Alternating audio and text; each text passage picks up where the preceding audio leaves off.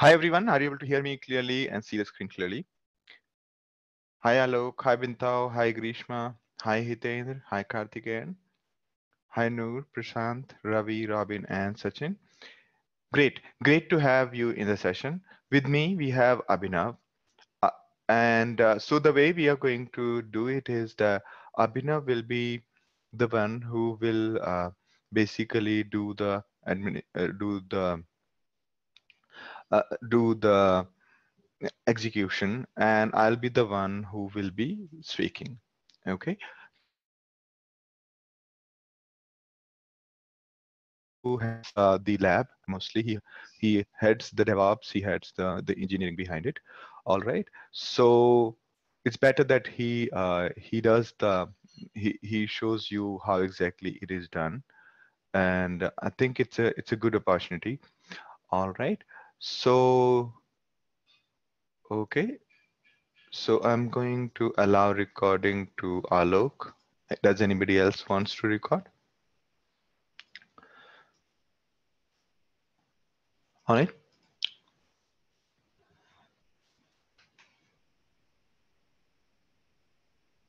All right. Robin also. Okay. Bintao. Okay. All right. I think there's no limit. Okay. So let me see if I could allow recording.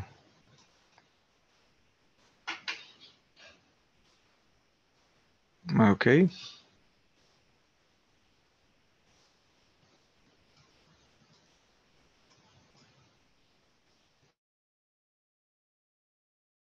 Allowed everybody just to check how many people can record.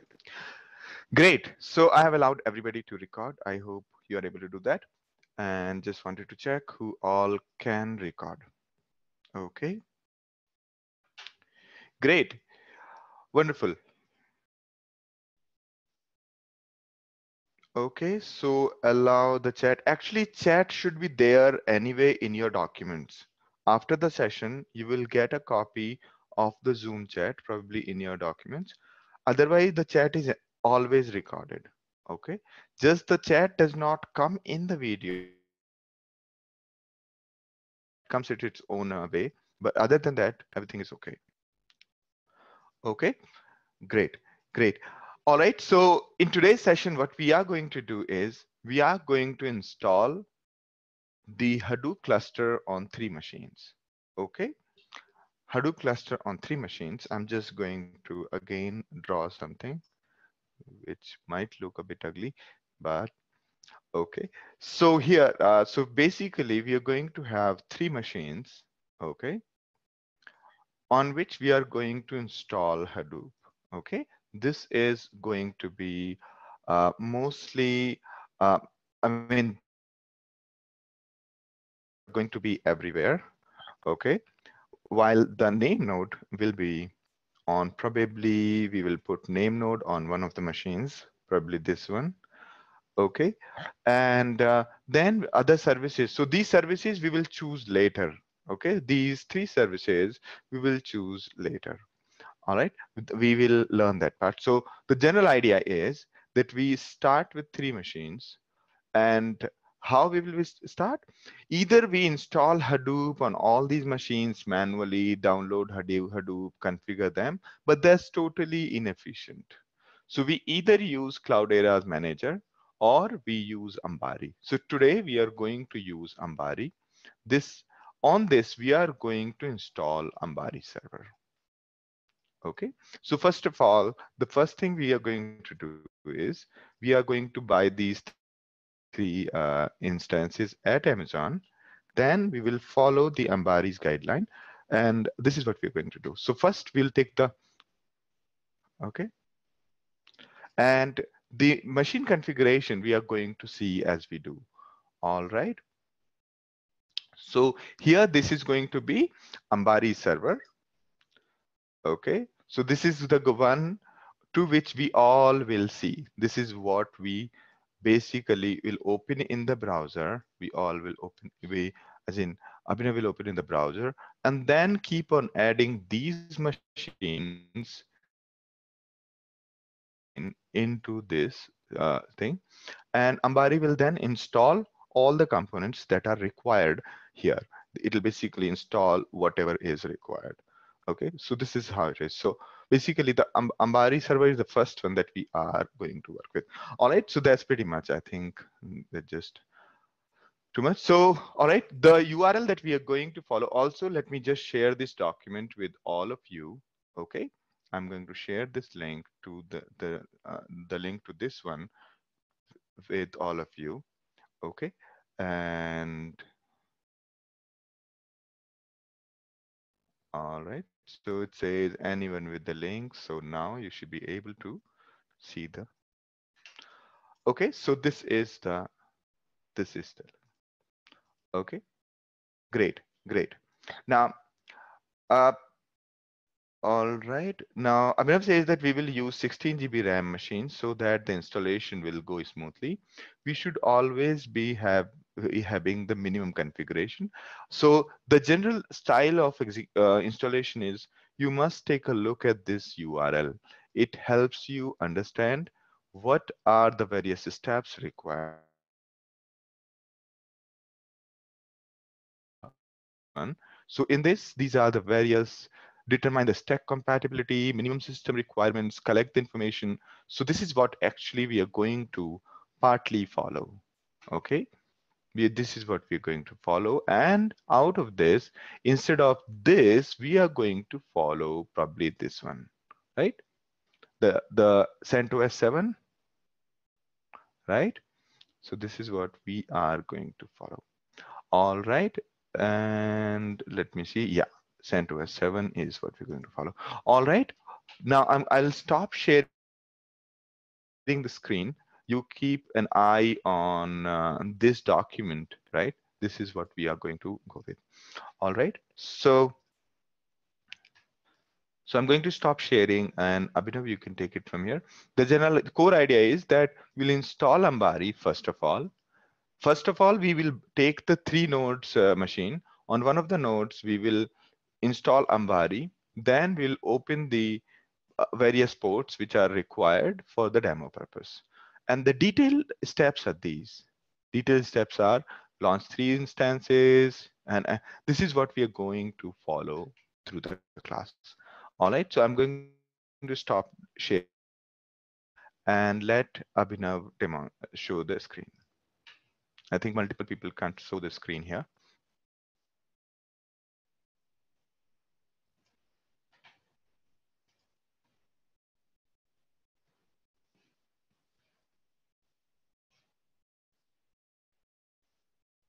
Okay, so the first thing we are going to do is we are going to launch 3 instances of T2X large type. AWS, Amazon gives us this various configurations. The one which we are going with is 16 GB RAM, which is T2X large. Okay. All right. So you can see that we are in the AWS console. Okay. So this is what we get when we choose the Amazon machine image. So we are selecting the CentOS 7. Okay. So here it shows you all the pricing and everything. Now at this point, we're basically selecting the instance type. Okay, you can see 16 GB RAM, 4 CPU, and so on. So there are various configurations. The cost varies accordingly. Okay. All right. So here the number of instances, we are going to go with 3 of such ones. And then we are going to also add hard disk probably, right? So this is, okay. So I think the first volume that we are doing is 100 GB one. The hard disk that we are adding is 100 GB. Okay. And please note that we are going to go with the magnetic volume type because the SSD is great in the cases where we don't have as HDFS. Here, HDFS is the one which is going to consume a lot of disk because it has the replication factor of and so on. Therefore, it makes more sense to go with magnetic. Why we are I am emphasizing on the magnetic type? Because last time we made a similar mistake earlier while setting up our cluster, where we chose the SSD, which was costing us more, but providing us less storage, because the HDFS, when it will consume 3 GB of disk in order to give you 1 GB of storage. So therefore, it makes more economical sense to have it magnetic. All right. So let me also open the chat part. Okay, go ahead. All right. So we are going to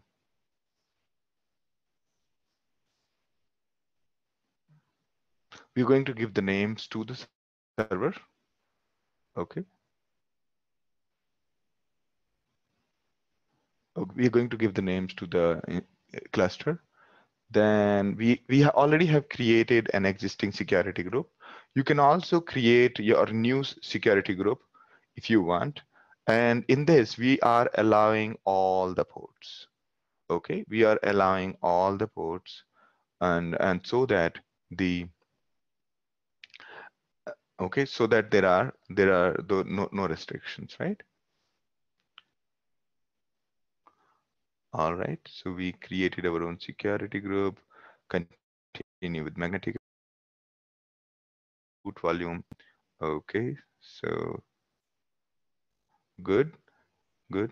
So here we can either create a new pair, or we can also use, if you have already created the so what is wait, I'll explain to you what does it mean.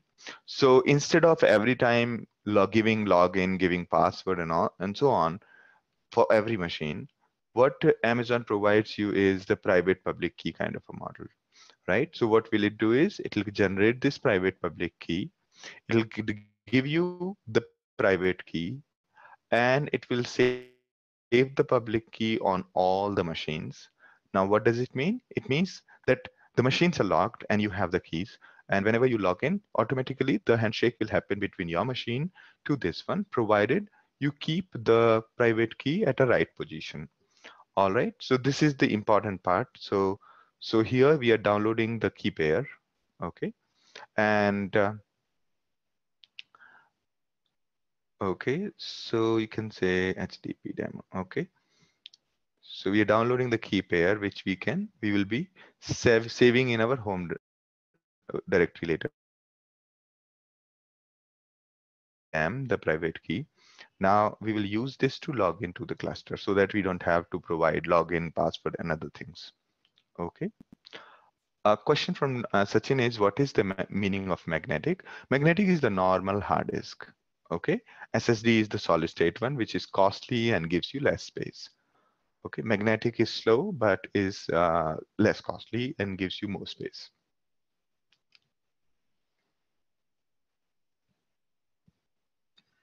Okay. All right. Let me allow Subbu also to record. All right. Subbu, I can. Okay, I can see now.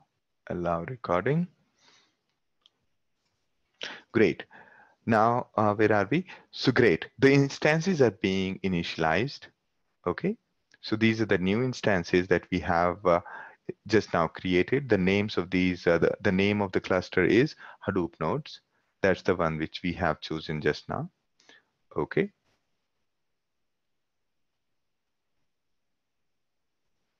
Now, at this point, we should change the permission of the download key to this one so that nobody else can access it. If you don't change the permission, you won't be able to log in with this. Okay. Reason is that it's kind of a security feature that if your private key is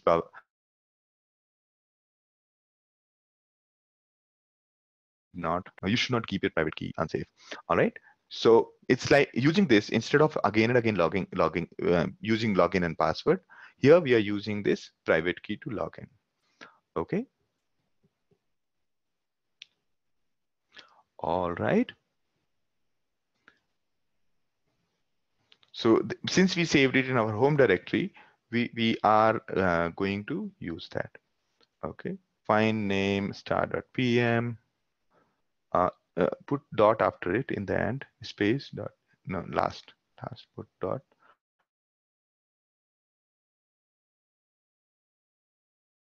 end of the line, put dot. Yeah. Oh, yeah, that's right. Okay. So we save it? I think what you can do is you can open the files. You can open the files. In the files, you will be having the recent ones. There, it will show you the recent one. Okay, recent. Uh, is it in downloads? I remember it was in Abhinav.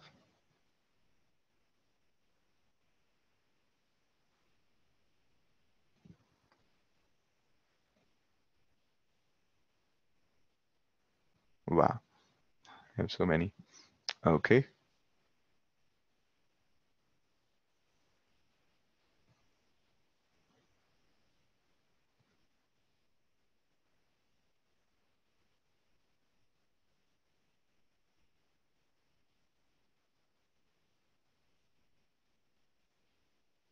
That's smarter. Okay, so this is Hadoop HDP demo. Yeah, Hadoop HDP demo.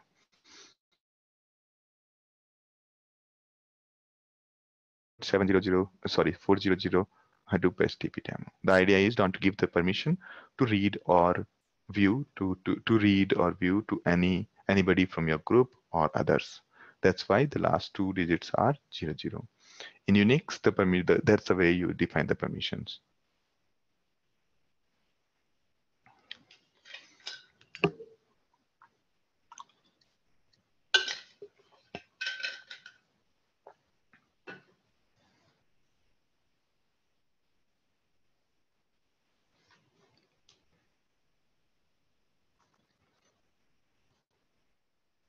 Okay, now let's give the name to the server. We have all right. So we are going to name one of the node to Hadoop Ambari server. Okay, and the others. Okay, and then we're going to give Hadoop data node. Should we keep it data node? Yeah. So it's okay to give same name to others, or do we have to give them one or two? All right, great, great. So we have basically given them the uh, group names. All right.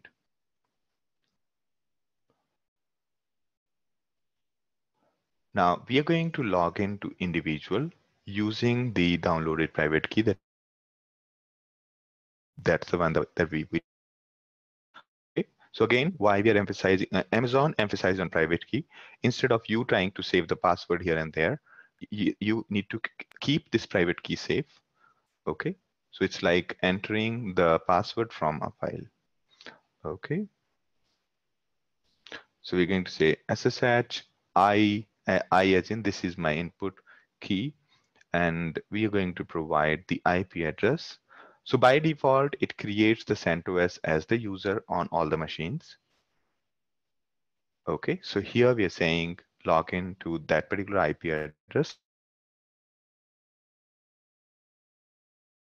Saying when it says continue connecting, you just say yes. Okay, it says permanently added to the list of files. That's good. So you can see that we are perfectly logged in.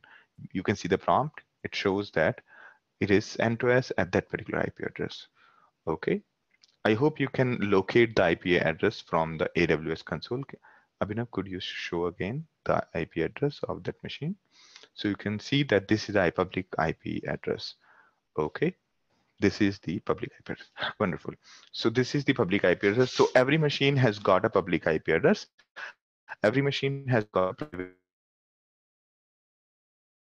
Okay, so private IP address is for internal communication, and public IP address is for external communication. Internal means amongst these machines. Again, we are opening the we are doing the SSH in another terminal. So you can see we are able to successfully log in these three machines. Okay, so we'll keep these three tabs open so that we can, whenever required, we can just switch the tabs. So we have first tab for first server, second for second, and third for third. Okay. A question from Hitendra, is Ambari server name node? Not really. So right now we're just using Ambari server as the starting point. So Ambari server will install everything in all machines. And during the installation, it will ask you which service will go where. Where would name node go? Where will data node go? It will ask us when we start installation. Okay. Now, once we are there, now we are going to log into all of these and do sudo yum update. Sudo yum update. What does that do? It will update the packages on on the machine. Yum is the package manager on Red Hat. These are CentOS machines, and that means this is Red Hat.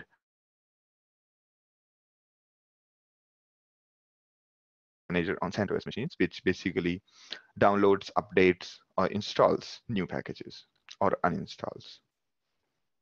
So here we are basically running the same command, yum update, on all of the machines. Okay, now we will keep interacting with these three terminals. A question from Alok, why we cannot use Ubuntu machines? We can use Ubuntu machines, just that Ambari has been tested and very well documented for CentOS. Therefore, we generally use Ubuntu machines. Otherwise, it's completely okay to install on Ubuntu machines. For that matter, it's completely okay to install on Windows machine. What does yum update do? Yum update updates all the packages because the instances that Amazon has given us are a bit older in package. So we need to update the software on these machines. Is this 100 GB for all the three instances? So this is a 100 GB magnetic storage, which is on each of the three machines, which means there will be 300 GB. Out of the 300 GB, there will be 20 GB that will 20 GB that will update the software, and the remaining 100 we will put it in the HDFS. Okay. A question from Prasant, which one is used in enterprises? Instead of Ubuntu, people use Red Hat, and Red Hat is nothing but CentOS. Is my voice breaking for others?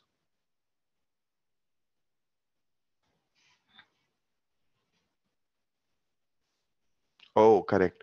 So I'm going to switch my internet connection for a moment because I got connected to 5 gigahertz, which is not right, as David also pointed out day before yesterday. So I'm going to switch to 5 gigahertz.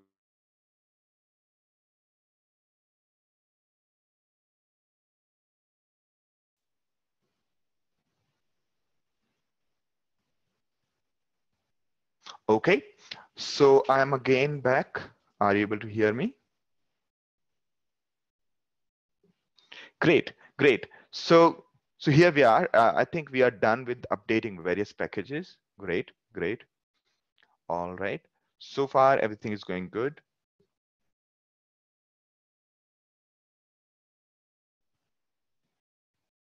Yes, we are going to have 2 classes this weekend.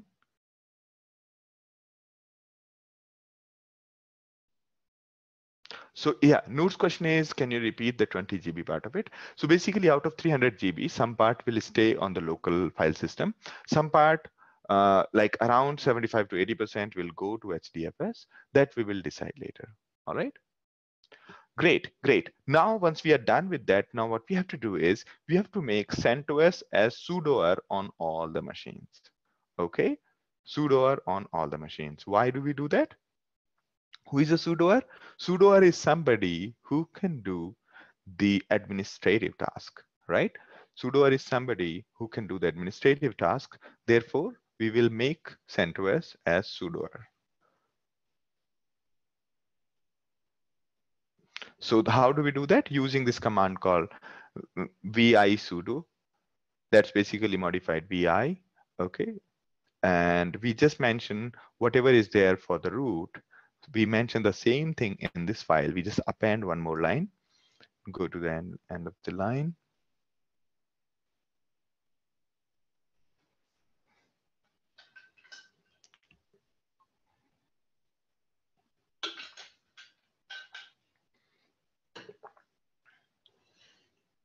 Okay, you can see that allow root to run any commands anywhere. Similarly, we are saying allow CentOS to run any command anywhere.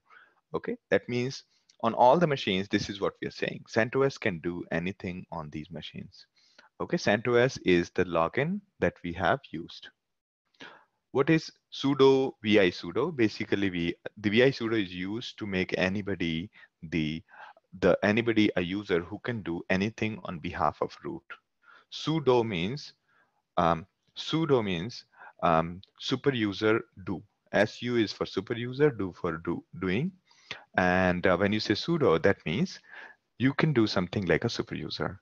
So if you put people into vi sudo, that means they can do anything which super user can do.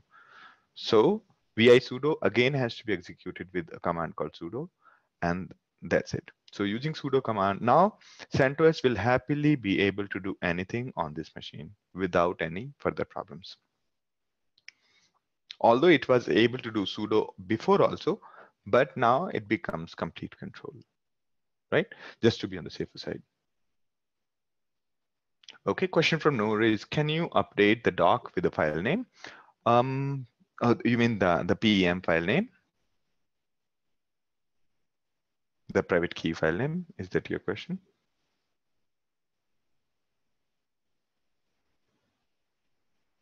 Okay, yeah, it comes, this is the command. So when we say sudo vi sudo, it actually vi sudo is nothing but it opens the vi with the etc sudoer file. There is a file called etc sudoer. That's the one it opens by default. Okay. All right, wonderful, wonderful. Now on each machine, verify if the host name is properly set. So host name is a command with -f, it gives the full details about the host name. So you can take a look at all the host names and then check. Okay, so you can see that host name is properly set, though it is internal, but it is properly set.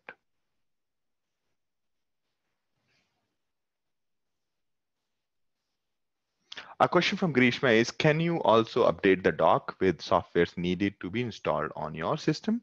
On your system, the only thing that is required to be installed is the SSH or PuTTY. Okay, SSH helps you to log into the remote. The 3 terminals that are running, they're nothing but SSH. Okay, so either you could use PuTTY or you could use SSH to log into these servers. Wonderful, wonderful. So great. Now edit the network file. Next step is to edit the network file. And so let's do sudo vi and edit the network file.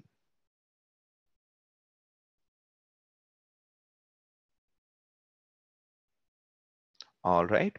So here you can see that on the 3 machines, we have opened the network files. Okay.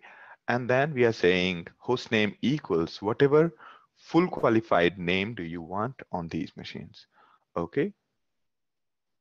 Oh, we have to say this FQDN. All right. We have to, oh, yeah, that's what I'm thinking. So we have to give it full name that was specified on host name. Okay. So what we are doing, we are basically setting the host name properly.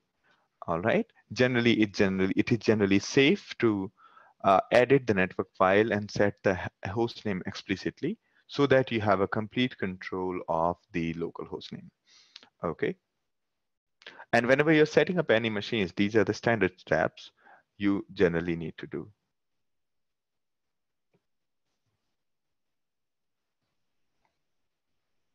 Okay, so whatever we found when we did hostname -f on all the 3 machines, that's what we are doing.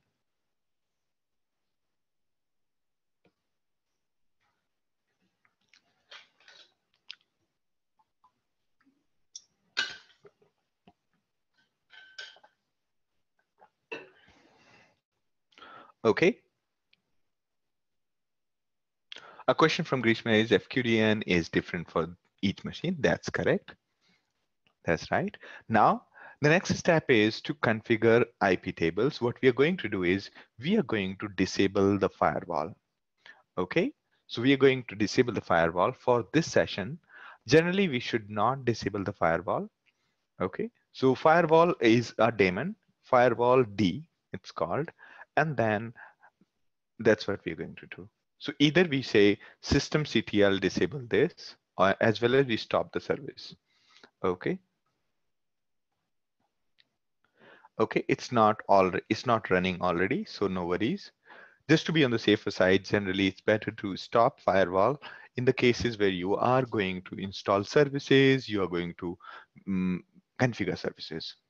Great, great. Now going ahead.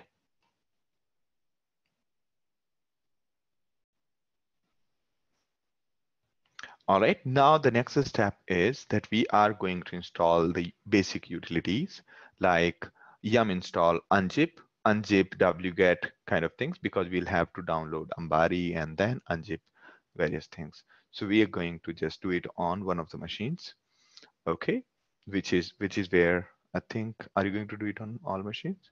Okay, yeah. So unzip and wget is what we're going to install on all the machines.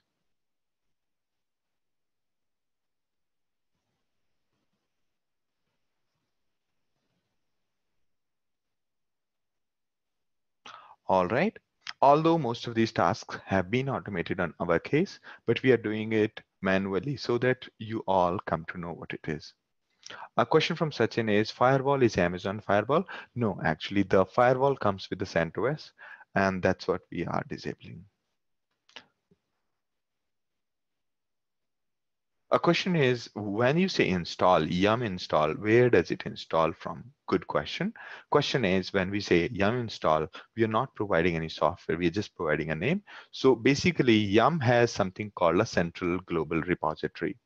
Okay, CentOS is a user. So yum has a central repository, and from using yum, when we say yum install, it's basically going to bring unzip from remote from the repository, copy it to the local file, local machine, then install it on the local machine. Okay, so yum's duty is that. Now the next thing is when we say sudo, why we are doing sudo is, yes, sudo is so that, because yum install is an administrative task, and therefore it should be done by the super user. Sudo makes everything, every command that follows it, run as a super user. All right. A question from Sachin is CentOS a user? Yes. Okay. So yes, that's right. That's good analogy, Noor, that it's like Google Play Store for Linux. Good. All right. So this is what we have. Next is we are going to stop SE Linux. Okay.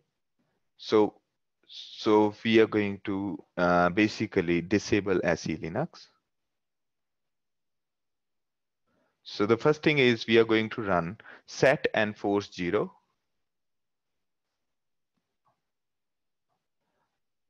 Okay, so various kinds of, I think SE Linux basically stops various kinds of permissions and things like that.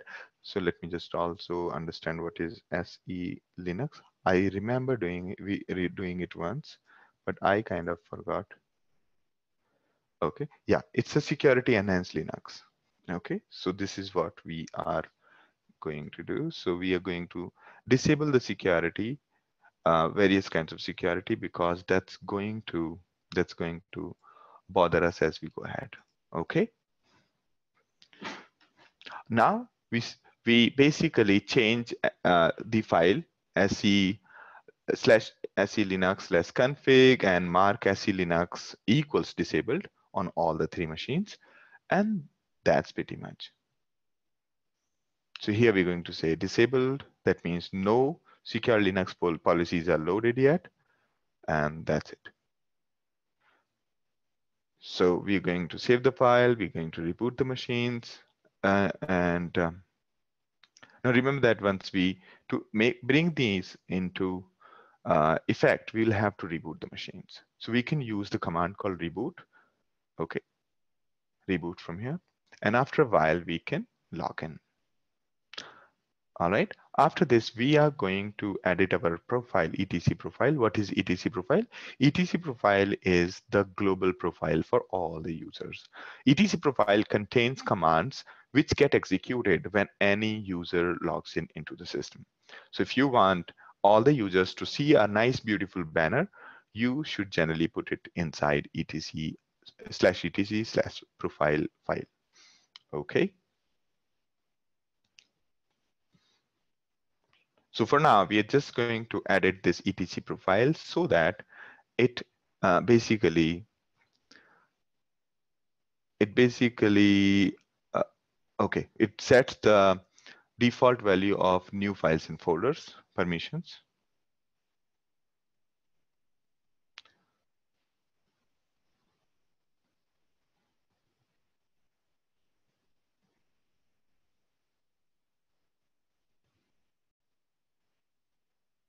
Okay, on all the three terminals, we have executed this command. Now we are saying unmask 0022 in the end of the file. Okay.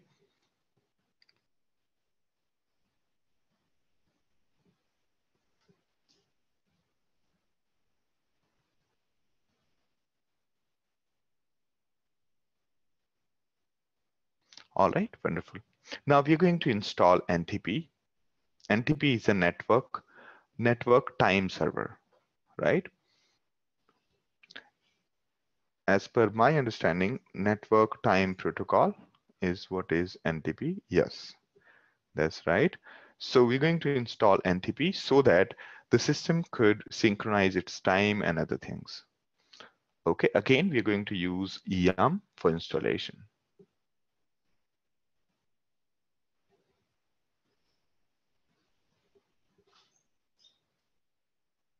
So here you can see that in this command, we used three commands in parallel. First, we said install -y. That means do not ask me, just install. And that means once this first command is run, then the second command called start NTPD would happen.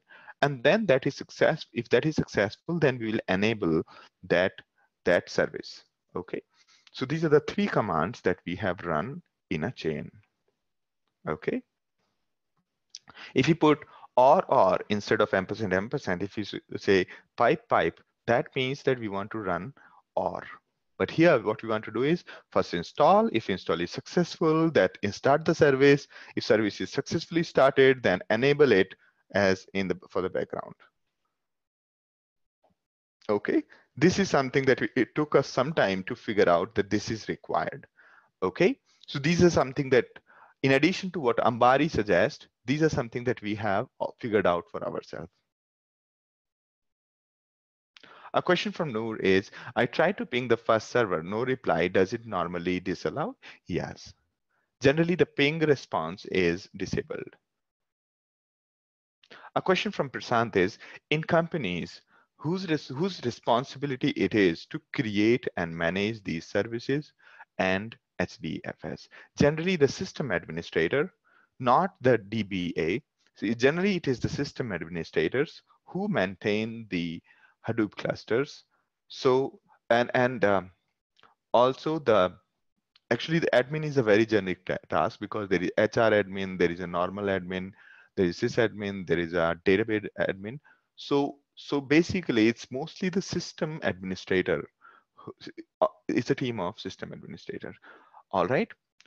So a question from Sachin is, what is the unmask 022? It's basically a particular thing that is required in order to set such that why the default permissions for each on every machine needs to be set that way. Okay.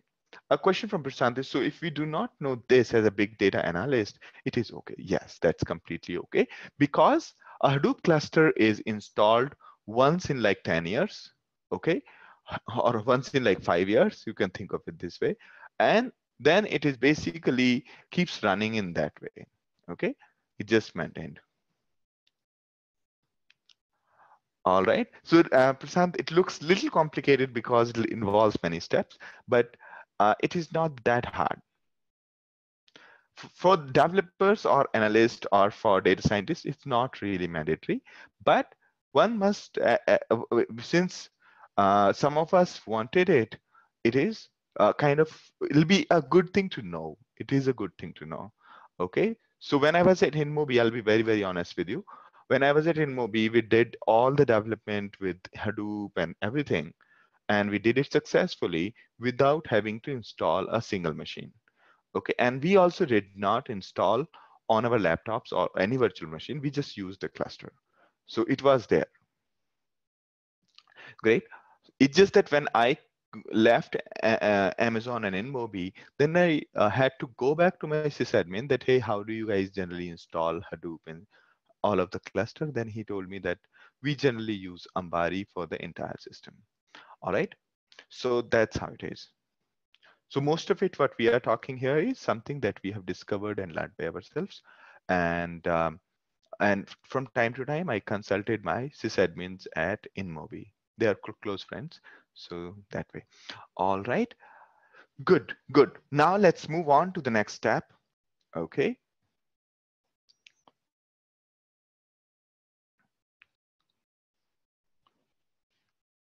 Let's start the cron D service. Okay.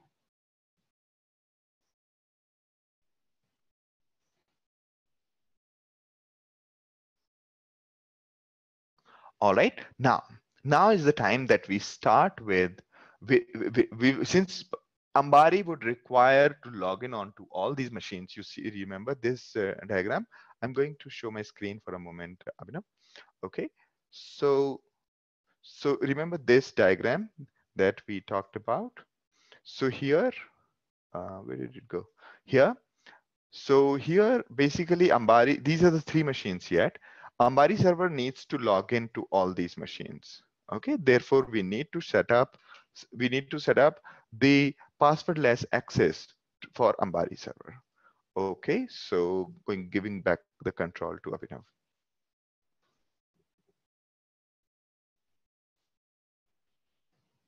Okay, great.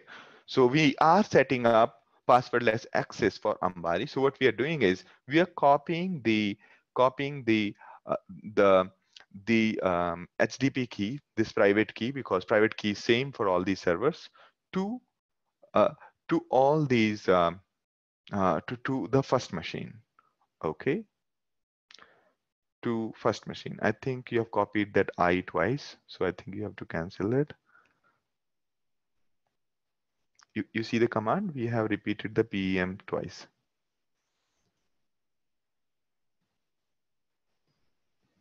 Okay. Okay. Yeah. All right. Just try now. When we are on first machine, this is the machine, the first terminal. You remember this? So on the first terminal, we are on the machine that we are planning to designate as Ambari server. So we have copied the private key to this machine so that this machine can also log into other two servers. You can try logging in now if it is working fine. Okay. Now we can try to log into these machines.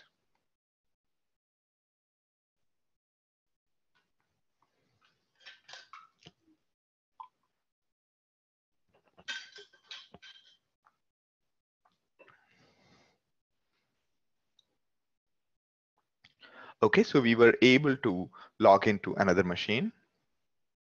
Similarly, we are trying to log in to the second and third from the first terminal. Please notice that here we are already on the first server where the Ambari was there. Now we are on the server where we are going to install Ambari, and we are trying to log into the third one. So we have already tried to log in to second one from first, which is successful now. So great. So now we are able to successfully log in to other two from the Ambari machine. Okay. Now, So what we are doing is we are making sure that Ambari server should be able to, under the hood, SSH to the other servers and do whatever it wants to do. Because it wants to install Hadoop on all these machines. Instead of we logging in, it is the Ambari server which is going to log into these machines and do the installation. Therefore, we are making Ambari capable of logging into these machines. Now, the other thing we are going to do is we're going to install MySQL server on one of the machines. Okay, why are we doing that? Okay, just a second, I'll answer Noor's question. So we have only private key for all the three servers, correct. So we are giving this private key to the Ambari server as well, the one that we are going to designate as Ambari server. Okay, the first one, the first tab in our terminal. So in our terminal, we have three tabs representing the three servers. So first one is for Ambari server. Okay, great, great. All right, the next thing we are going to do is we are going to install MySQL on on one of the data nodes. Okay, why we need the MySQL server? It will be required for two machines, two purposes. One, it will be required for Ambari to store its configuration. Second, it will be required by Hive server to store its metadata. Now, we are doing wget instead of using yum. We are installing using wget. Okay, so we have installed the community server. Hive metadata is always in RDBMS, that's right, but not actual data. Actual data is in HDFS. Question from Grisma is, can we know how to transfer data from MySQL DB to HDFS? Okay, we will learn that as part of Scoop. Okay.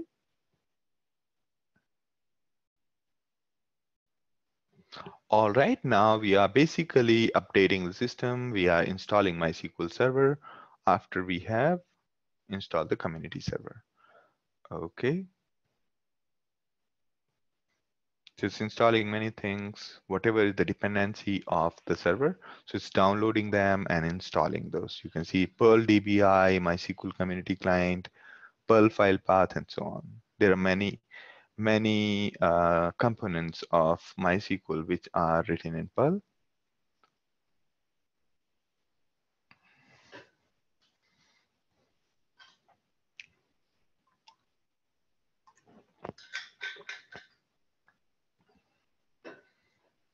Now, at this stage, we are starting the MySQL D. MySQL D is MySQL daemon.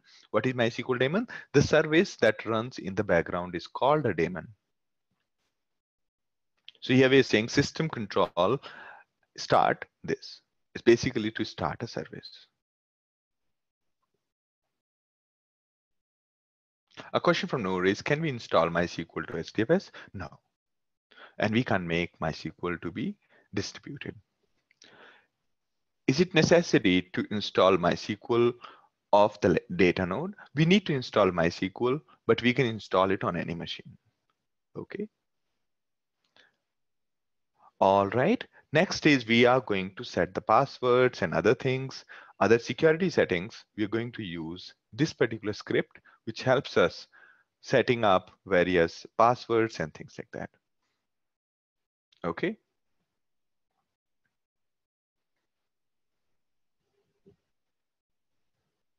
Okay. So it's saying that since we entered, it is asking us to set the root password. We can generate any root password here and save it.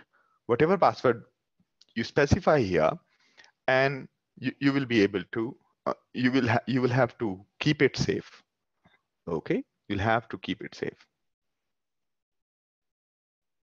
I think you can share the password with people so that at the end of the session, we will anyway destroy these instances. All right. Is MySQL used by Ambari? Correct. Ambari is going to use it for saving all the settings we do because Ambari is the one who is going to install Hadoop and other things. So Ambari can't assume that Hadoop is installed. So Ambari can't store things in HDFS or Hadoop. Okay. Question from Noor is root password means MySQL admin password. That's correct. Can we use Oracle DB? I think we can use Oracle DB because Ambari uses Java driver, which should work with Oracle as well. Okay. So here we are basically, this is the password we have set for MySQL. It's super complex. It's like Abhinav 123. All right. So we are going to use that one. And it's completely okay because we are just going to destroy these instances after this session. Okay, great questions. Let's go ahead. We are setting up, we are saying that remove anonymous users and we are disallowing login remotely. Okay. Yes, MySQL is also owned by Oracle, but they are two different databases. Now we are going to reload the privileges table so that MySQL starts working correctly. Okay, keep these steps in mind. So we removed we disallowed the remote login, removed test databases and anonymous users. Okay, great. So these are the steps to secure your MySQL. Now we are going to create databases for Uzi and other things. These will be required by our other services. So when we are installing various services, it'll want us to create these databases later. So we are upfront creating these databases so that we don't have to keep coming. So first of all, we are creating a user for Uzi. Okay. And how do we create a user? By using this. Okay. So we are saying this is the Uzi is the login and Uzi123 is the password. Okay, these will be used by a service called Uzi in Hadoop cluster. Okay, so we are basically setting up the database, MySQL database, so that we can do the rest of it. Okay, so we can set up the service and services will have their own databases separate. Can you repost the link to the document? Just give me a second. I will repost. Oh, where did it go?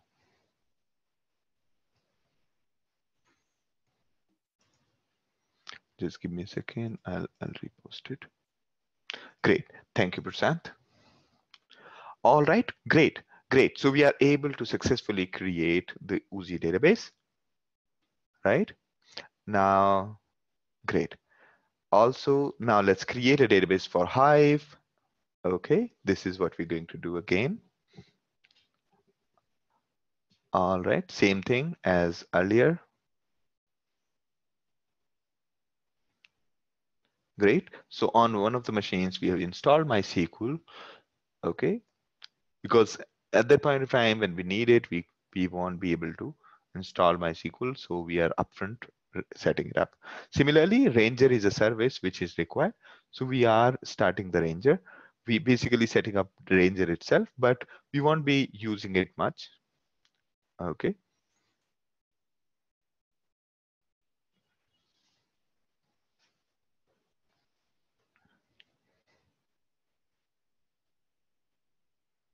Now we're going to download and check MySQL connector on Ambari server host. Why? Why it's required? Because Ambari server is written in Java and it needs Java driver for our database. And our database is MySQL. Therefore, we will have to download this particular, we'll have to download the MySQL connector for Java. Okay. Also notice that we are using asterisk there. All right. So it's going to find out all the packages which are matching that wildcard and install it. So also notice that it is installing the OpenJDK. MySQL _ secure _ installation is a script. Yes. And why are we not creating Ambari database on MySQL? So I think Ambari, so Abhinav, let me ask Abhinav. Abhinav, so do we need a database for Ambari? My impression was that we would need a database for Ambari. Okay, I think Ambari will create its own database. Great, great. All right, all right. So Hadoop system is using a lot of RDBMS for metadata, kind of, yes. Okay. All right, wonderful. So we have successfully installed the MySQL connector. Why does my Ambari server does not have this driver live with it? Good point, Alok. The point is that Ambari server is not enforcing that you must install MySQL, right? And whichever database you use, you will have to use that connector. All right. So that's one of the reasons. Good, good. Now let's check if the jar has been downloaded and exists in the user shared Java and in that folder. Jar is nothing but package, a bunch of files bunched together into the bundle format. Okay, so can we take a look? Yes, it is there. You can see that it is there. That means there is a. You can see if you do file here, file and the URL. Okay, all right. No, no, file and that path. Correct. Okay, so you can see that jar is nothing but a zip archive of data, which is specifically for Java class files. A question from Noor is, MySQL secure installation, please update the path of this. It's not given. I think it is there in your normal path itself. Okay, when you install MySQL, it will be set in your user somewhere. Okay, and question from Alok is, do we need to specify jar location in Ambari somewhere? I don't think so. We'll basically pick it from user share Java. Okay. Now, all right. Great, great. Now, the other thing is we need to install Java on each machine apart from Ambari server. Okay, we are going to install Java on all the machines. Specifically, we are going to install JDK. Okay, we're going to install JDK and we're going to use wget, and we've already prepared this command to be downloaded from, yeah. So it's downloading from the Oracle machine, Oracle servers, the JDK, because JDK is owned by Oracle.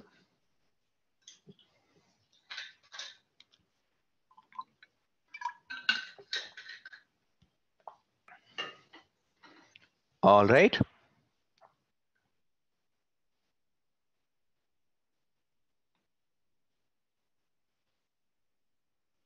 So this is what we're doing. We are saying yum local install and this, meaning from the local RPM, please install this particular program. All right. So then we are going to delete this locally downloaded file once installed. A question from Alok is, how will I get MySQL secure installation? Once you install the MySQL community server, following those steps, this will be there in your path. Okay. A question from Sachin is, Hadoop needs JDK? Yes, Hadoop is written in Java, and here it needs JDK because I think generally, as a matter of fact, whenever even if you are installing your desktop, let's say you setting up your dev machine for Java, it's always safer to install JDK because JDK, there are many components that require JDK, not only JVM. Okay. Here we are using the Oracle JDK instead of OpenJDK. Question from Subbu is, can we set up one server, then we can clone it to other instances? Yes. So instead of setting up two instances the way we are doing, we can also do that we set up one server and then do the other. But since there are many services, we will have to keep 3 machines ready. Okay, and there is a slight difference between first and the other two, while the installation on other two is exactly identical. Okay, while the installation on first one is a bit different. Okay, so a question from Subbu is, can we set up one server and then we can clone it? Yeah, that's the one I haven't answered. Sorry about that. All right, go ahead, Abhinav. So we have removed the one that we downloaded because that JDK is really big. And now the next thing is we are going to install JCE. Hitan's question is, have designated name node yet? Not yet, not really. We just, in our mind, we have the thing that first one is for Ambari. We have not set up even the Ambari. The next thing is Java cryptography extension that we have to download from Oracle. And here we'll basically download to our local machine, then SCP there to the server, okay, to our these machines and install it. Okay, so this is JCE policy. So we can copy from our local machine from where we have downloaded it to these newly set up machines. Question from Intao, why did we install and remove? Basically, we downloaded a file, installed it, then deleted the downloaded file. Why did we delete it? So that it doesn't take up the space because it's a big file. Okay. Question from Noor, why can't we download on server directly? Because of these agreements, which Oracle has enforced, we are not able to download it directly on the server. They want us to explicitly click I agree. Okay.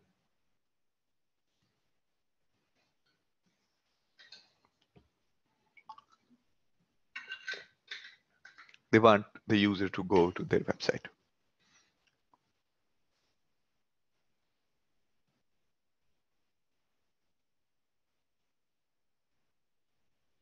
All right, so this is good. So now we are copying this locally downloaded file to our server, and just go, let me take a look.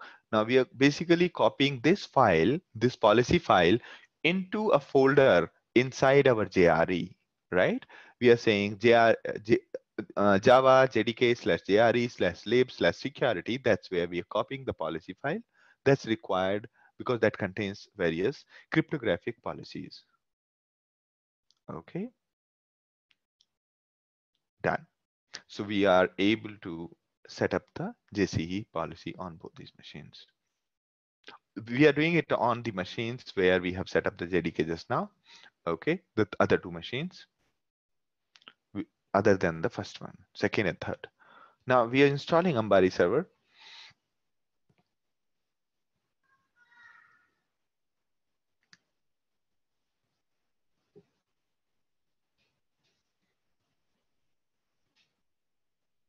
All right, so we just downloaded the repo. Please note that we are just downloading here the repo of the Ambari. Okay, so we are basically adding the Ambari's repo into the list of repos in yum. Again, the way yum command works is yum command maintains the list of repositories in which it searches, and we are just adding one more repository. JRE stands for Java Runtime Environment. JCE stands for Java Cryptographic Environment. Extension, not environment, sorry. JCE stands for Java Cryptography Extension. Now, once we have added the repository, downloaded and added the repository into yum, then we are checking the repository with yum repo list. Yum repo list, you can see that in the yum repo list, Ambari is listed. Okay, now we can go ahead with the installation, right?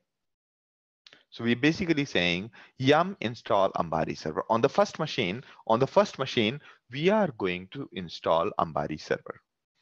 Okay, you can see that it's a first tab. That's where we are installing Ambari server. We'll not do this on other machines. Okay, please go ahead. So this is basically downloading this Ambari server from the Ambari repository, which we added in the previous step. Please note that the installation size is 814 MB. Okay. So it's going to take a bit of time to download. All right.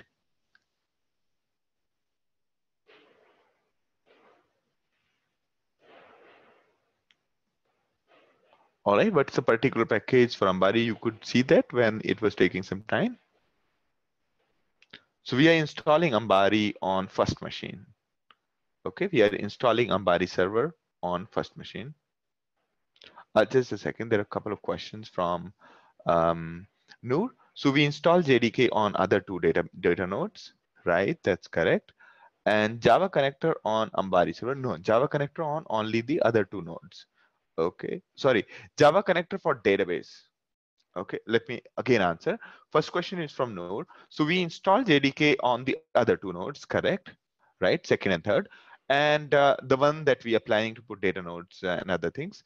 So, and Java connector on Ambari server. Yes, MySQL connector on Ambari server. Okay, now question is, and installing Ambari on Ambari server. Yes, we are installing the Ambari server on the first machine. Question from Hitendra. Does Ambari need Postgres? Ambari needs Postgres, yeah. So again, the MySQL we installed for the other services like Oozie, Hive, and things like that, while we are going to go ahead with Postgres for Ambari server instead of going ahead with the MySQL. Okay, so Ambari's metadata will go in Postgres, while Hive and other things metadata will go in MySQL. Postgres is again a database. All right, go ahead. So Ambari internally installed Postgres when we said Ambari server install. Also, we are setting up the Ambari server now. MySQL is on third node. We won't call it data node yet. So we are starting the setup of the Ambari server. So a question from Sachin, if Ambari package as in Ambari repository is not present in the repository list, then yum install will not work. Then where can we download the Ambari package? Correct. So there are other ways, like you can download this repository to your local drive, and then you can use the yum install to use that repository. Okay. All right. So yeah. Now question is, let's start the Ambari server setup. So please notice that we are specifying the JDBC driver. So Ambari server setup has successfully installed. We're basically setting up the Ambari server. Okay. All right. So we are saying customize user account from Ambari server. Okay. So we are saying no there. Okay. So here it's asking that which JDK do we want to use? We'll say JDK 1.8.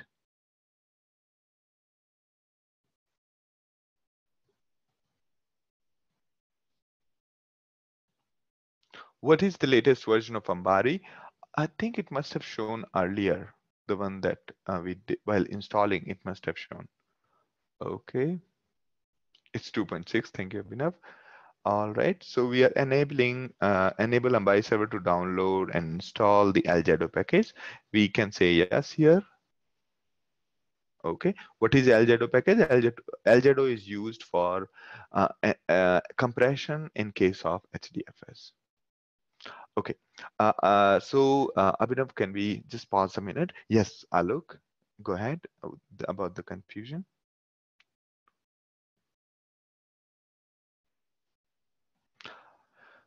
First, okay, let me clarify the questions. Question from Sachin is Ambari going to use both MySQL and other DB you told, or one? I think it is going to use both. Okay, it has internally downloaded Postgres, so we are going to let it use Postgres for its own metadata. Okay, for its own metadata, it's going to use Postgres, while for the metadata of Hive and other things, it's going to use MySQL.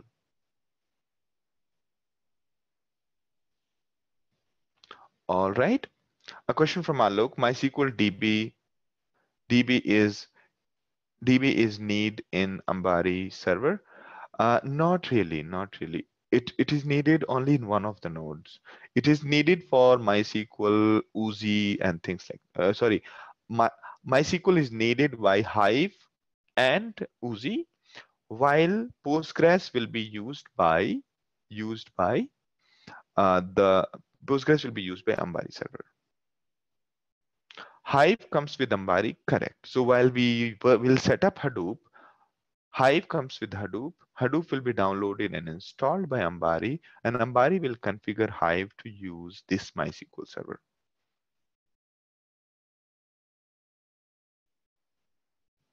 A question from Noor. So till this point, what we have done is to prepare the machine for Ambari. That's right. We have installed and downloaded Ambari, and we are setting up an Ambari, and now Ambari will take over to install Hadoop components. Very well said, Noor. So Hadoop is about managing files with all the components relying on RDBMS for metadata. Hadoop is about managing files with all components relying on our kind of yes. Say Hive is using metadata Hive is using MySQL for storing metadata. Uzi is using MySQL for storing metadata, and yes, that's kind of partly right. While HBase will not use any other database for storing its metadata. Question from Alok is, other two nodes do not need MySQL database? Not really, not really. We'll just, because Hive is going to be using one of the MySQL servers, and they all will use the same MySQL, okay? They all will use the same MySQL. So question from Grishma, does HBase come here? HBase will again be installed by Ambari. Ambari will take over and install HBase, Hive, Uzi, Scoop. All the Hadoop components will be installed by Ambari for us. There are around 20 components that it is going to install. All right, great. I hope it is clear now. So we have installed Ambari server. Now we are configuring Ambari so that it starts showing us web interface, and then we will start installing. A question from Bintao, how to add Spark to Hadoop? Again, Ambari will bring Spark with it. Okay, but we can just download Spark and configure it to work with Hadoop. Okay, you yourself can download your own copy of Spark and start using in CloudxLab. Okay.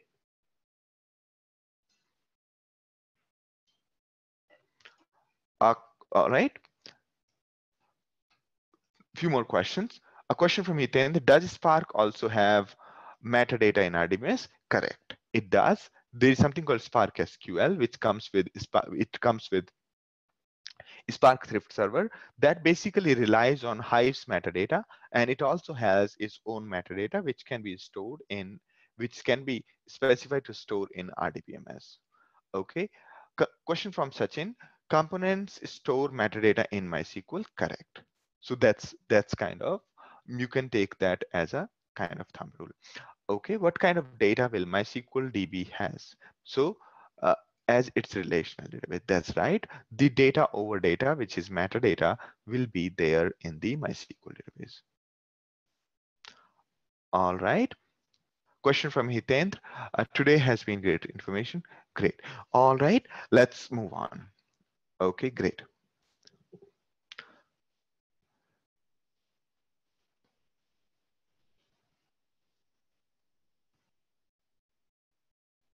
All right, now you can see that it is checking for Postgres, and it's about to configure the local database, which is Postgres. It's creating schema, users, tables, and extracting various kinds of views. Views are basically nothing but plugins for Ambari. Okay, now it has completed the setup successfully. When you see this message, that means you have successfully installed. Okay, so I have a question here from Bintao. Can I just answer that one? Question from Bintao is how to add Spark to Hadoop and how to install, check what languages R, Python, Scala, etc. can be used within Spark. Good. So Spark will be installed, one copy will be installed by Ambari, but we can also download our own copy of Spark directly from the net and start using that. Okay, just like in Linux, you have your home directory in that you can just download and start using Spark. You can use wget to download and install. And all the other languages like R, Python, Scala, Java, you will have to install as a sysadmin. Okay. So a question from Grishma, please once free, show us the content present on MySQLDB. Actually, okay. All right, so we'll show that probably at a later point of time. So once it has installed and created the databases, then you will get an idea. All right, all right. So you'll get an idea once Ambari runs and creates all the database tables. So we can take a look at MySQL at that point of time. Or you can, Abhinav, you can show it now. Okay, in one of the terminals. So we can say u root p and we can specify the password. Okay, show tables. Okay, show databases. So you can see we had created Hive, say use Hive and show tables. Use Hive and show tables. Okay, right now they're empty, and then use Uzi, then show tables, empty. All right, so right now we have just created the two databases and everything else is empty. Great. All right, moving ahead.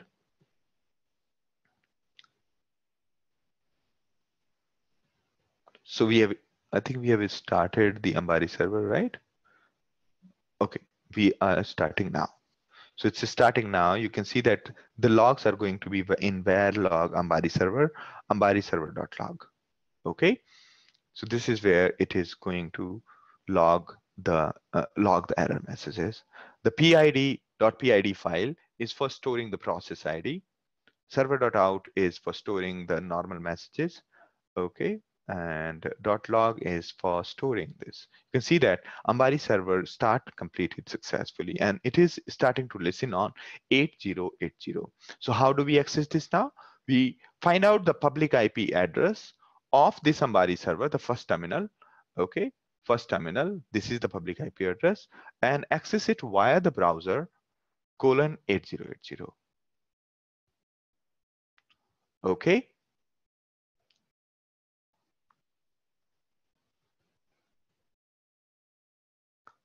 All right. I think the default password is admin for this.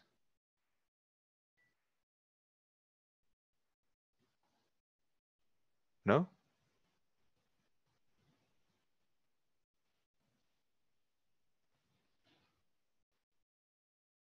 The default password is admin.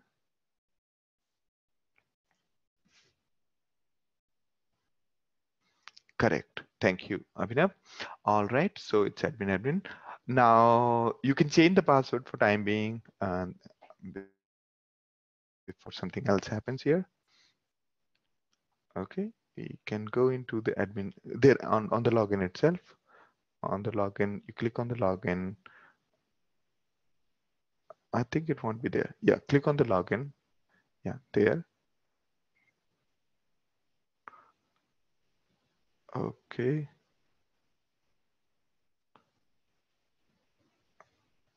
All right. So we can, in the users, we can change the password, and you can change the password.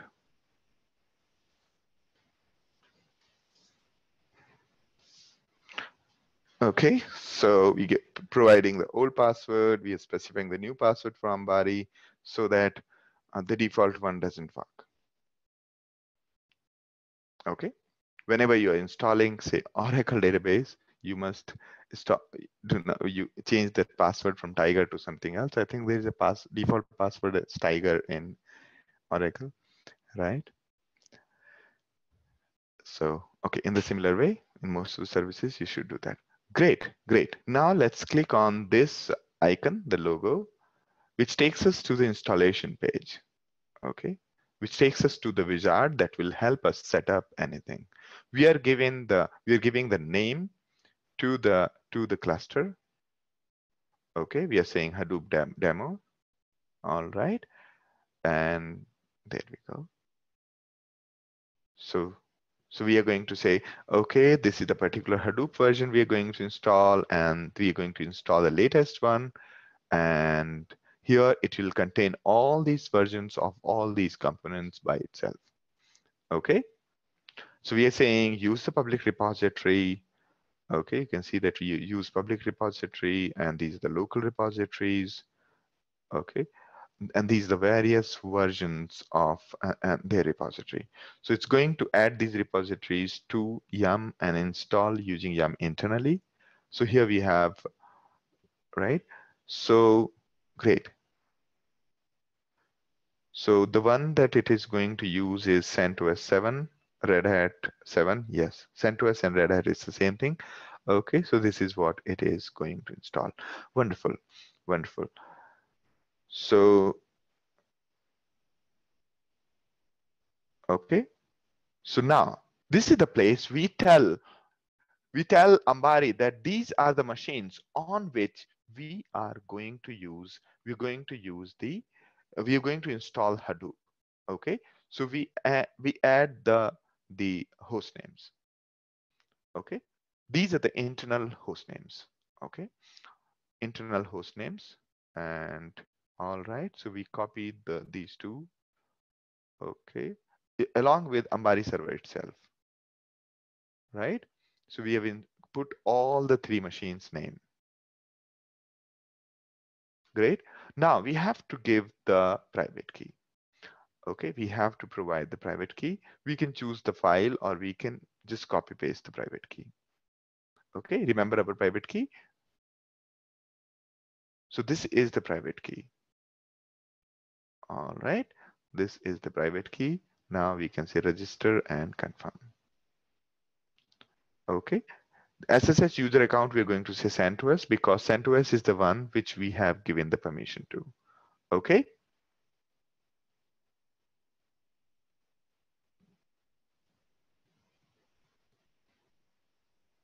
Okay, internally, since Ambari will do SSH and other things to all these machines, so we are giving the private key to Ambari as well so that it can do the SSH and install and command all other nodes.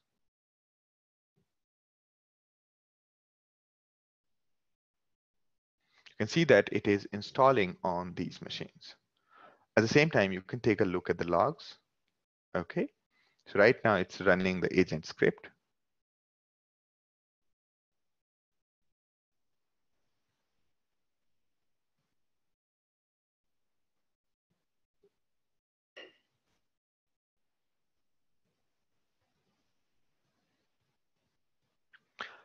Right.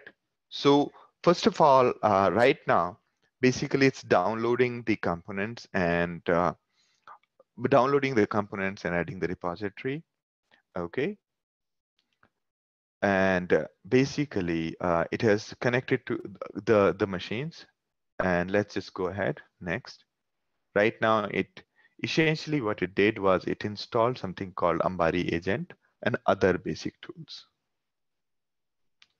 Okay. Let's click next. Okay. So what we have is we have all the softwares and services along with their versions. Okay, if you want to log analysis and other things, you have these extra components. Some of these components are standard Hadoop components. Some of these components are add-ons from Hortonworks. Okay, so yeah, this is good enough. So you can see that we have which version of Spark we have. We have Spark 2, Spark 1, and we have Japlin, we have Druid, we have Mahat, we have Slider, we have almost everything here. Okay, we have Knox and Kafka and everything. Okay, so this is what we are going to go next. All right, let's go ahead. We have Knox, Kafka, Atlas, Ambari, Inframetrics, and things like that, the Flume and other components. So now is the time, now is the judgment time. Here we have three machines on which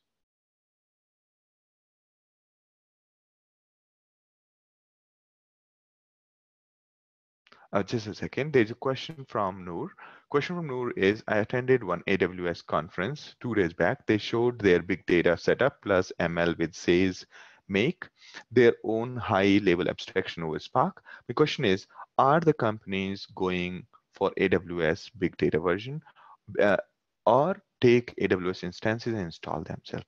Good question, Noor. So when a company is, as the company become more and more big data company, they keep on moving to their own installation, right? When the company is beginning to experiment with big data, they generally use the AWS, as in AWS Spark version instead of standard Spark version. What we are installing is for the people who really are serious about big data and they want to have the complete ownership of the infrastructure.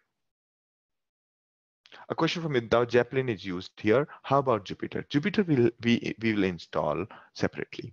Okay, great.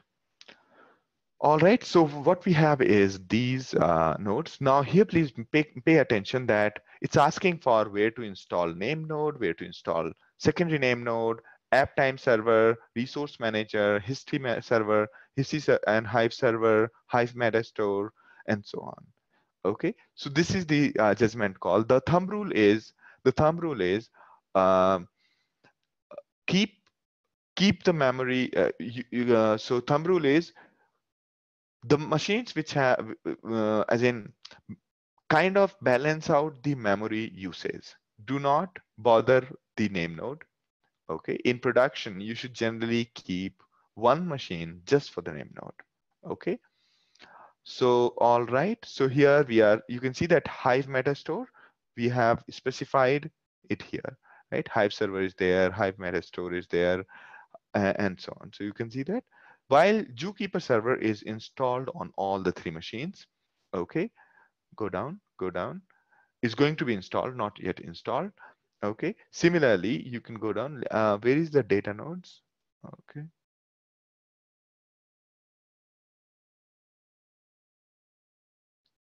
Can you just search for data node on this page? Okay, data nodes will come next. Thank you. All right. So these are the various service configuration. Ideally, whatever Ambari is suggesting you, you should just go with that. Okay, now you will realize that why did we choose three machines instead of two machines? Because there are too many services. Therefore, we capped three machines. Okay, all right, go ahead.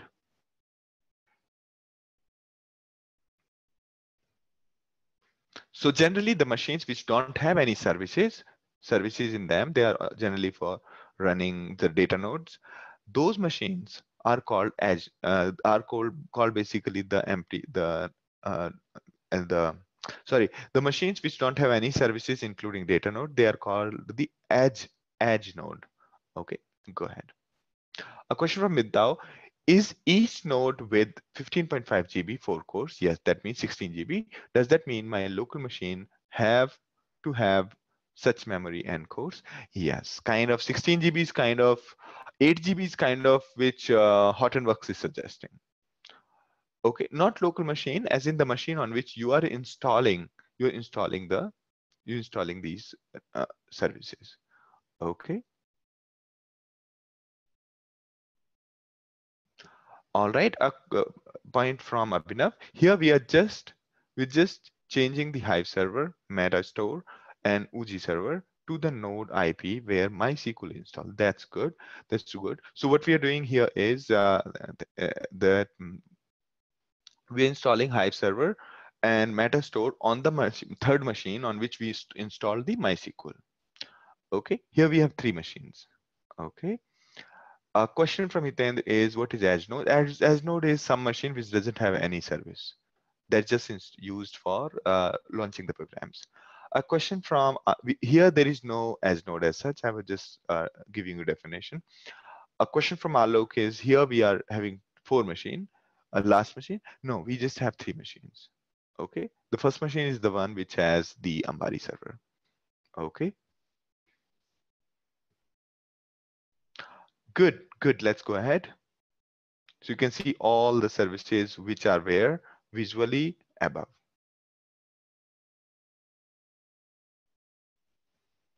Okay.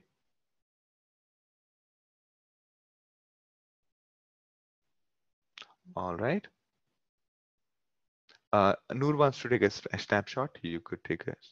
Okay, just keep in mind that the UG server, Hive server, and Metastore, they're going to interact with MySQL. So we are just putting them on the third machine where MySQL is installed.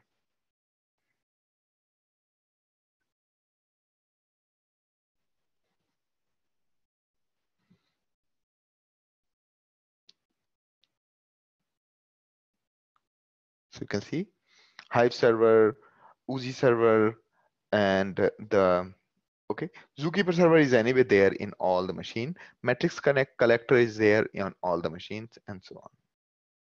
All right, that's pretty much. So let's go ahead. Great, great. All right, so now is the time that we want to define the slaves. So here we we can basically select the whether we want data node on all machines. So generally we put data nodes on all the machines. Okay, and node manager Node manager again in all machines because we want execution on all the machines, right? Remember our yarn discussion? Because we want our program to run all three machines. Therefore, we are putting we want containers to be run on all the machines. Therefore, we are saying have data node on all three, node manager in all three. Right now, we are not using the NFS gateway, but still we can install NFS gateway. This helps us mount HDFS in the local machine. Okay. Next is region server. Region server also we can put it on all machine. Region server is used by HBase. Okay. And Flume also we can install on all the machines. And okay, supervisor also we have put. Supervisor is for Hue. Is that right?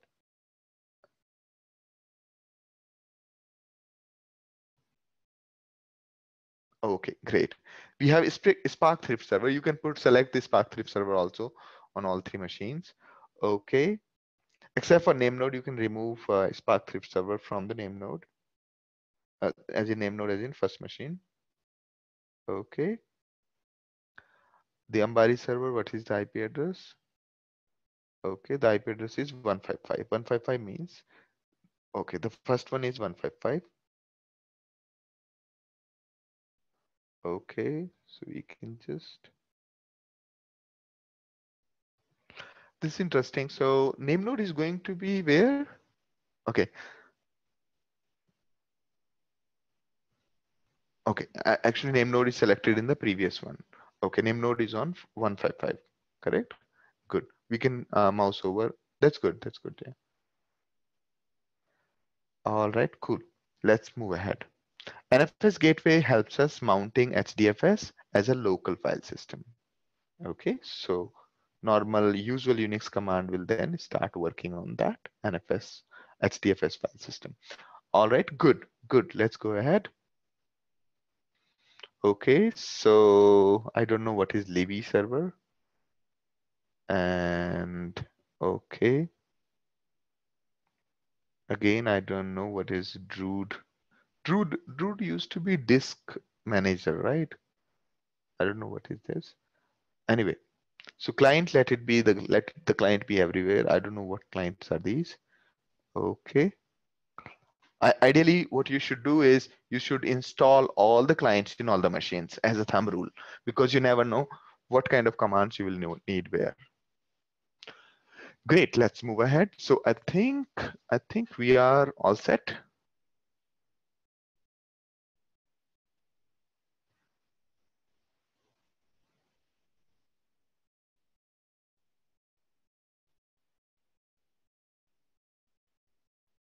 So after we are at install, start, and test, at that time we'll take a break. Okay, there are some, you can see the errors, that the one that requires our attention. Okay.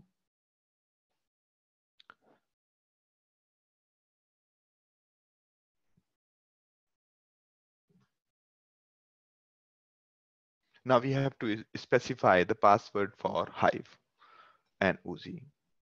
Okay. Since it is going to connect to our MySQL, so we are saying that use our MySQL and use the password, the one that we created earlier. Okay.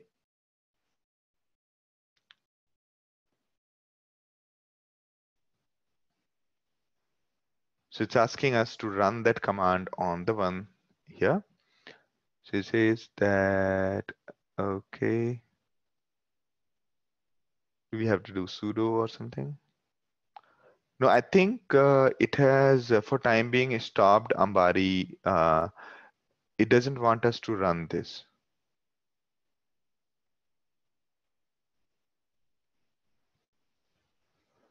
Okay. Right now, it has disabled the installation for time being, Abhinav. So maybe it doesn't want us to run it. It says that Ambari env.sh permission denied. For time being, it has disabled that. To use MySQL with the Hive, you must once download. We already are doing that, right? This is what we already did.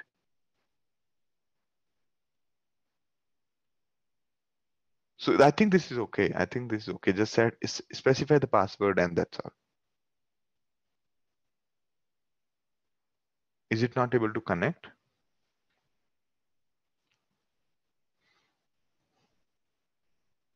Okay. Let it test the connectivity. Also, can we do one thing from another machine, say machine one? Can we use MySQL command and try to connect from the machine on which we are installing Ambari? Can we use MySQL command there and connect to the one?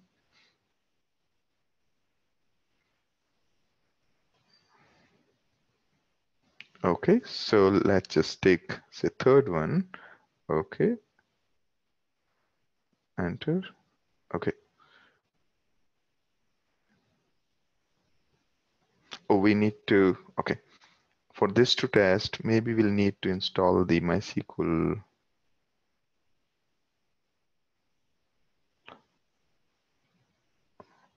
client. Okay, no worries.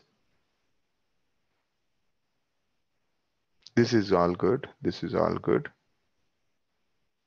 This one also we have done well. On which machine did it work this time?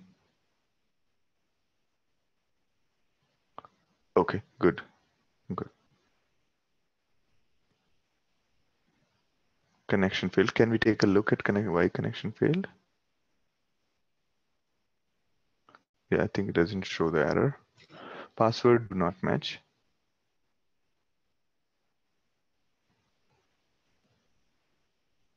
Okay.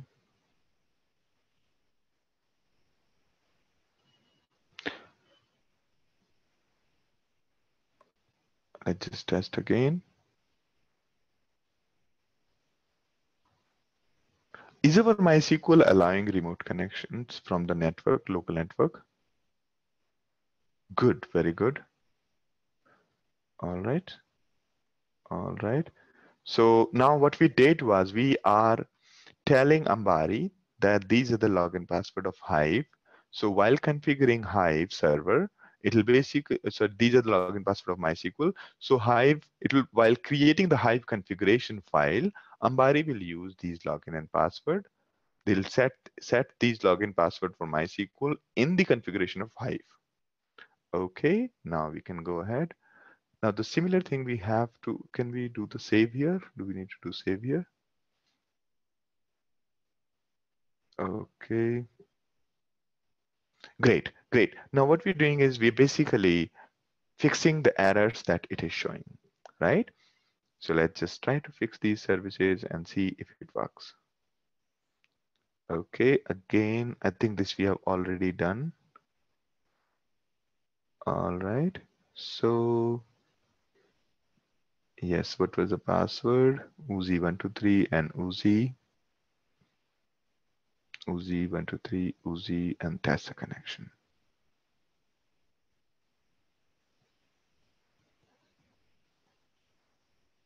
Wonderful. All right, so it worked. Now the error must have gone, right? Now error, you can see error is gone. Now we can switch to Accumulo and see what's happening there. Accumulo root password, we can just specify any root password for the sake of it. Okay, so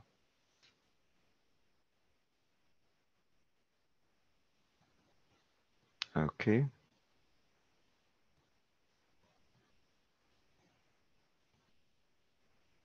Okay, good. Now that error is also gone. In the case of Accumulo, now it says that Ambari metrics has got an error. So we are trying to again set some kind of admin password. Generally, you should keep these password in any password manager. Okay. And okay, so we just keep these password in a password manager. All right, so I think we are almost done with fixing the errors. Okay, so it says activity analysis error, and it says again some kind of password it wants us to set. Okay, for Activity Explorer. Good, so I think we are done setting up all the passwords. All right, all right.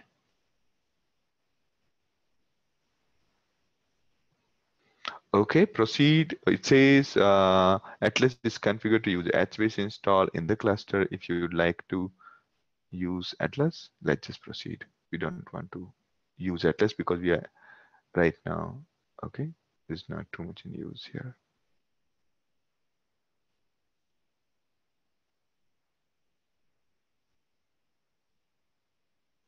Okay, let it run. Yeah, this is the final step.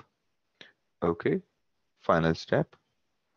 Okay, it is showing that these are the various repositories added, and then these are the configuration of which server goes where, which client goes where.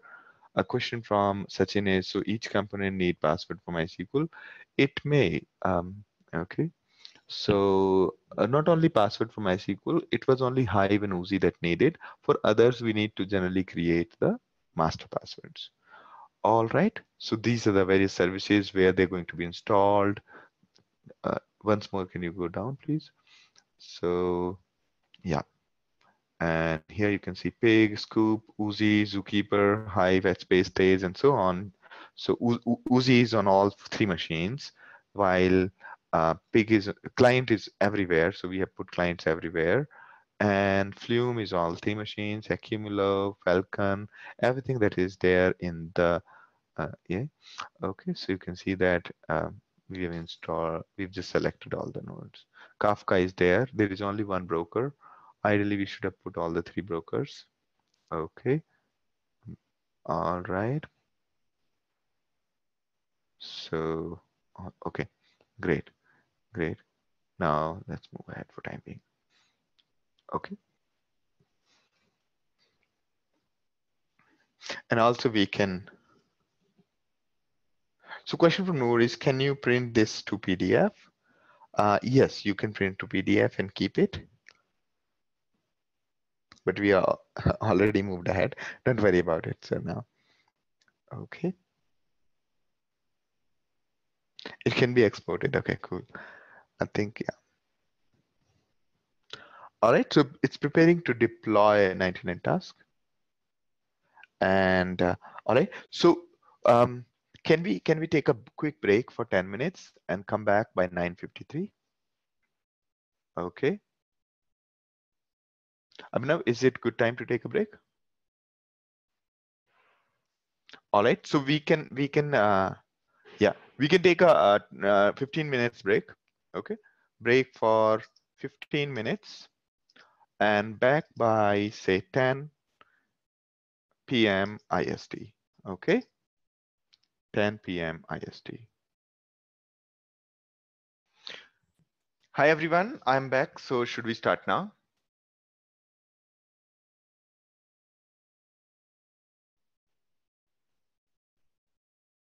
All right. All right. So all right. So basically in around 40 minutes, the installation is successful on the three nodes. Okay.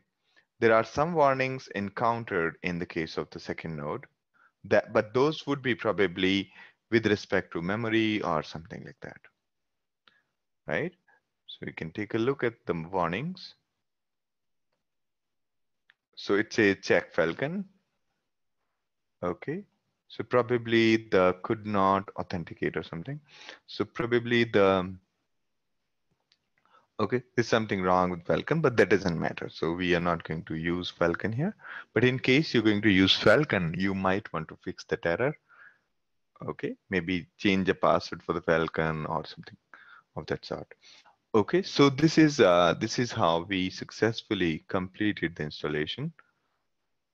All right, and so we can go ahead next.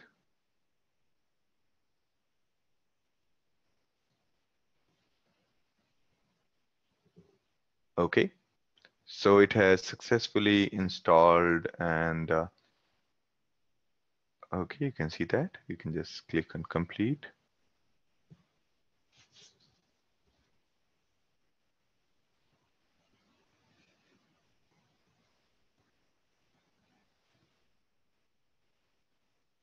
Okay, so you can see that all the services are up, and this is the situation of our cluster.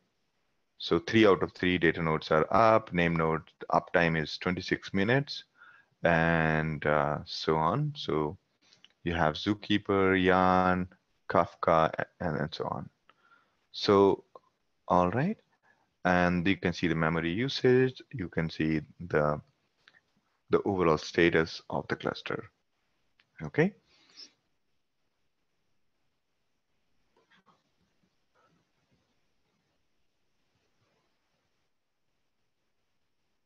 All right. So,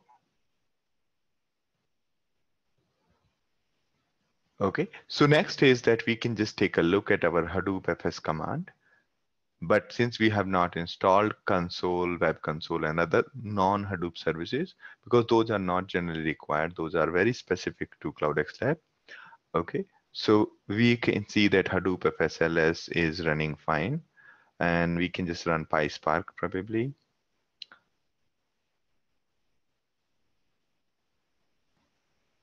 Okay, you can see that PySpark is 1.6.3. So is there something called PySpark 2? Okay, so it is trying to bind the UI there, and here we go. Okay, so similarly, we could see Hadoop yarn or execute any of the commands there. You can try git cloning our repository and running that command. So I'm going to give you just for, oh, but we don't have the data, right? We don't have that.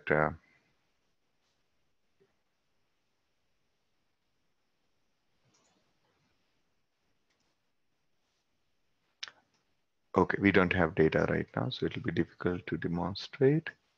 Now, a question from, right? Okay, a question from Alok means Kafka cluster is also created. Yes, Kafka is also created along with it. All right.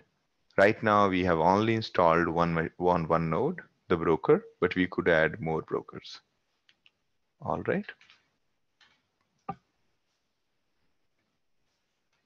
A question from Sachin, other components do not need database, then where they store their metadata. Okay. They have their own configuration file, right? So say for example, um, Hadoop, say Hive client, for example, has something called Hive conf. That's where they're keeping the configuration. While the um, tools like Flume, they use the config file instead of a data. It just basically the design of these individual components that is more for the more towards RDBMS. It's like you deciding that your product should use file or your product should use a database. Okay, that kind of thing. While in case of HBase, there is the concept of metadata is there, but that is stored in HDFS itself. So for HBase, the data as well as metadata both are stored in HDFS. So it's the design of individual components and the way they are structured. All right. So our question from Alok is that how do we add more nodes in this cluster? Good question. So you could go to hosts. You could go to hosts Okay, there is a tab called host, and you could say add new host. Okay, and then you put the IP address of the new host and so on. Okay, all right. Now we can, okay, now you can take a look at the Hive and Oozie tables if it will make sense now. That's a good question, Abhinav. Okay, so remember that there was a question related to the tables in Hive, in the tables in there, right? In MySQL. So let's go to the third terminal, the terminal of third machine. There we could say MySQL and provide that account. So here we could say show databases, and now you can see in the Hive you have these many tables, right? As you will create more tables in Hive, it'll basically add that entry to the tables. Okay. Now, okay, so now you say use what was it? Uzi. So now if you say show tables, okay, so you can see that there are these tables that have been created. All right. So right. Now question from Alok is like Kafka broker, Spark or HDFS node. Yes, we can do that. Okay, when we select, when we add the node, it'll ask us to add more services to it. We can select that and then go ahead. Okay, question from Noor is, so if we create a new user account, it'll automatically get created in HDFS? Yes. Okay, and a question from Binta is, since there is Javelin with Ambari without Jupyter, it'll be convenient for us to learn how to use Jupyter. Could you open Javelin and demonstrate how to use it? Okay. So, right. So actually, we have also not used Zeppelin much. We have mostly used the the the other tools. Okay. So we'll have to take a look at how to use it. If Zeppelin provides, we need to take a look at how to use it. And a question from Noor is, will adding new host means downtime? No. New host does not mean a downtime. Most of these services are most of the services in Hadoop do not require downtime. Just that in very critical cases, when you are really changing, say, HDFS configuration or name nodes configuration, in that time it would require reboot. Other than that, you don't require reboot. Okay. And a question from Alok, automatically install all the service into new node, right? So no, we did select Zookeeper at that point of time. It did get, Ambari did install Zookeeper. Okay, is Javelin similar to Jupyter? Correct, that's right. Okay, a question from Binta, how to add Jupyter into Ambari? We can just basically follow the guidelines of Conda or Anaconda to install Jupyter. So Jupyter, the way we have installed in CloudxLab is not using Ambari. We used our own scripts to set up Jupyter for all the users. Okay. So this is Jupyter's config, and is there a UI or something like that? Can we, oh, there is a Javelin UI. Okay. From the quick links, we can access that. Now, can you change it to the public IP address? Probably that'll be a better idea. Okay, it is 1041. Okay, 104.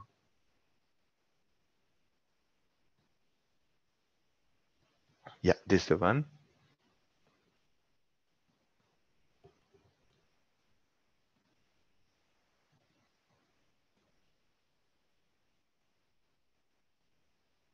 I think there is a, again, Amazon's firewall is stopping it or what? So it's connecting.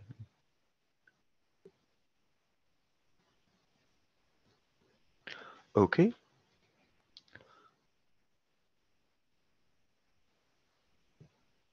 All right, a question from Noor is, if one want to install MongoDB, will it be on HDFS or local drive? It will be on local drive. A question from Alok, if you want to do the same exercise from AWS for 3 machines, okay, how much we have to pay? I'm not sure. It's around like 1,000 rupees per couple of hours. Okay, so and a question from Subbu is, if we add new node, do we need to install all other required tools or automatically took it from existing nodes? If we add new node, we will have, it'll require all other tools automatically. Do we need to install all other tools? Basically, this Ambari will guide you. Basically, it is equivalent to downloading all the components on the new node and then doing the needful. Okay, so it will need to install all other components. Yes. Okay, so like all the clients, JDK, all other tools, it will install on the new node. Question from Alok is, if you want to do, okay, I think we're done. A question from Noor is MongoDB not a distributed? It is distributed, but it comes with its own distributed way. It doesn't use HDFS right away. Okay, it has its own MongoFS, it has own Mongo S, it has own Mongo D. So those basically store in the local file system. It has its own file management way.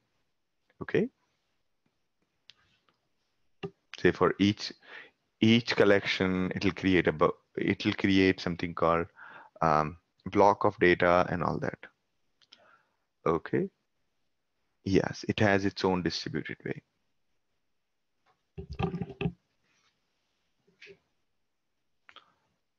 All right, so great. So did it open? No, no, it does not open. So we'll have to see what is wrong with that. Never mind. So I think Japlin will have to take a look at later point of time. So okay.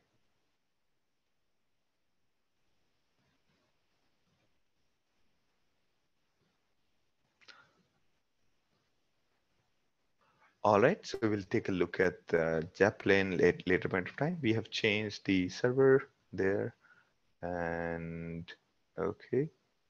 So it says that SSH key manager is, you need to change it. Key store also we need to change. Okay, but we'll see that later. We have never done Japlin yet. We might have to research and fine tune a bit. Okay, a question from Noor is, Telnet from local server might help. Yes, we could try an NC and see if it's connecting. But yeah, I think they will require a bit more involved. All right, so that's pretty much installing Hadoop end-to-end.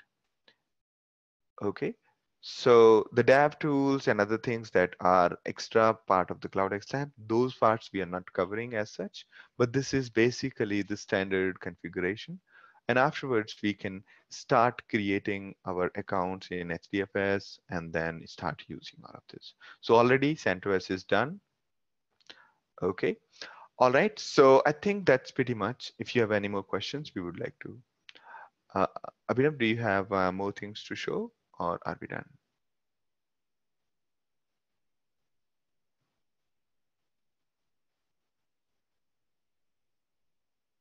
A question from Noor, if I need to create a user, yes, you'll need to create user everywhere on all the machines, as well as in HDFS, as well, sorry, you'll have to create in Ambari.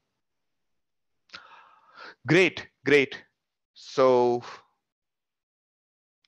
sure, we will export the configs and we'll send it to you. Okay, so that's pretty much, and do not forget to destroy these instances. Okay, so wonderful set of questions. And thank you, Abhinav. Thank you, everyone. And a question from Subbu is that, can we do the same setup for using VMware? So VMware is basically a makeshift arrangement which gives you virtual machine and which has a single setup. So That's basically arrangement. This is a real cluster setup. Okay, this is a real cluster setup. VMware is you just download the virtual machine and run the virtual machine that will have the Hadoop already installed in it. So somebody installed Hadoop in their virtual machine, saved it as a file, and then that is what is given as VMware appliances. Okay, but that's not a real cluster. It has name node, data node, everything on one machine, and it is not really something that would help you understand distributed computing. But for if you do not have a CloudxLab access, VMware could come handy. Okay. A question from Noor. Please let us know how much credit do we require to set up this practice. Maybe it would require around, say, maybe around $40-50 would be spent in like a day or so for this setup. Okay.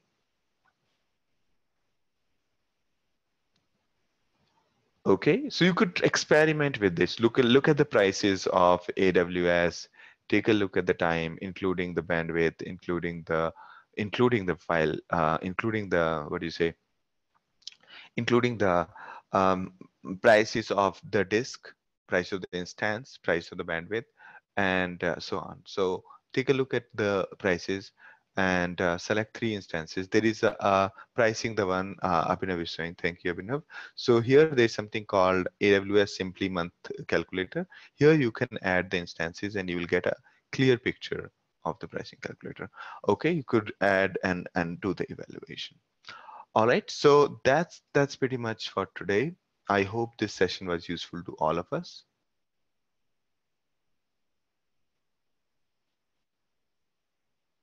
Okay, a question from Binta. Although my local machine has not enough memory, I'll just try to practice to install Ambari later. Okay, great. But you can also try with DigitalOcean, or you could try with some other systems where you have cheaper servers that could also help you understand. Okay, Robin. Robin's point is that, excuse me, my PC is hanged. I rebooted, so I lost my recording from Anne. When will you send the recording? Did it include the Q&A chat? Okay, Q&A, I think what we'll do is we will send you the Q&A along with it. Okay, so no worries. We are going to put it there. All right, no worries, Robin. Okay, so I'm sure that this session was useful to you, and I look forward to see you over the weekend. Okay.